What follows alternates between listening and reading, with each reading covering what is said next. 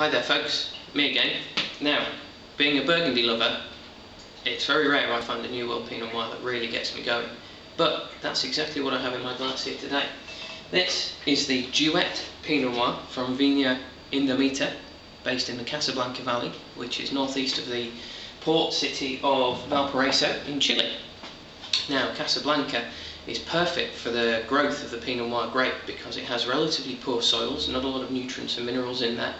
It's got fairly high elevation and it's actually very close to the Pacific Ocean, so you get the nice cooling effect off the sea there, which is what Pinot Noir needs. It doesn't like it too hot.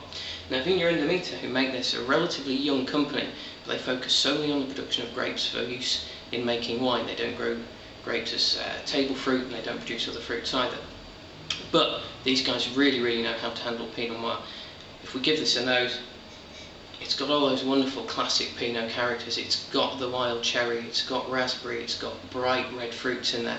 But there's also a hint of sort of violet, and there's a little bit of nice spicy toastiness coming through because it does see a little bit of time in French oak. But it's done so well, unlike some of the other New World Pinots which are overbaked a little bit. If we give it a quick taste. Absolutely wonderful. It's got the classic Pinot elegance to it. It's got a bit of silkiness and a bit of velvetiness.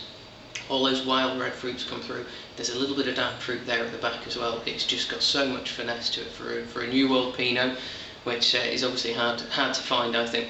But this is just absolutely superb, and I think it shows that Chile is a really exciting place for the production of Pinot Noir in the next maybe 10 to 15 years. So well worth giving it a go. Cheers.